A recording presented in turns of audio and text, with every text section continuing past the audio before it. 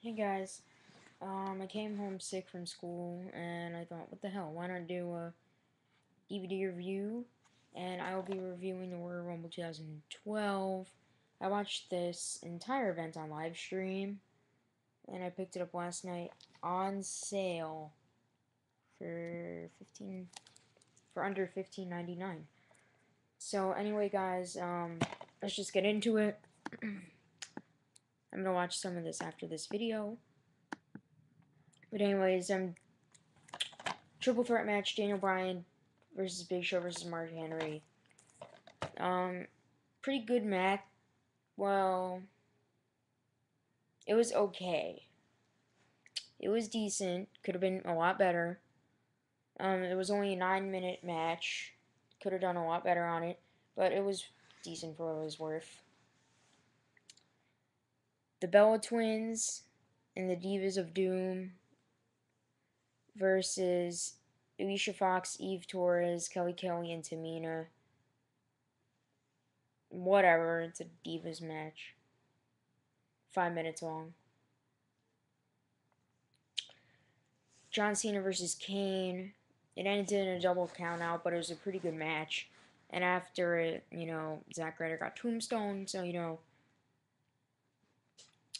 otherwise it was a good match. Brodus versus Drew McIntyre. Minute squash. CM Punk versus Dolph Ziggler for the WWE Championship. Great match.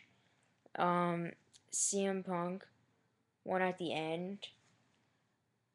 And he just had another kick-ass match against Dolph Ziggler, which he always has a good match with him. And the Royal Rumble, Sheamus won. Very, very entertaining Royal Rumble. We had a couple surprises. Like, we had Ricardo Rodriguez.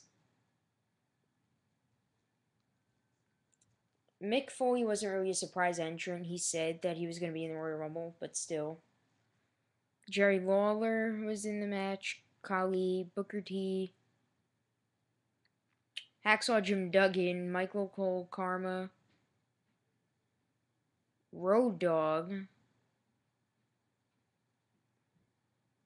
I guess you could kind of say Dolph Ziggler in a way because, you wouldn't really expect him to enter the Royal Rumble, but in a way you could. Now, I like this show. It was very entertaining. The Royal Rumble match was very, very entertaining. The World Heavyweight Championship match was kind of a little bit of a letdown in my point of view. The WWE Championship match, however, was not. Overall, I really, really like the Royal Rumble 2012. Plus, The Miz put on a great performance in the Royal Rumble match, entering number 1 and getting eliminated. He lasted everybody. Plus, Sheamus and Chris Jericho at the end of that Rumble, man. Oh, that was just great. Anyway, thanks for watching my review.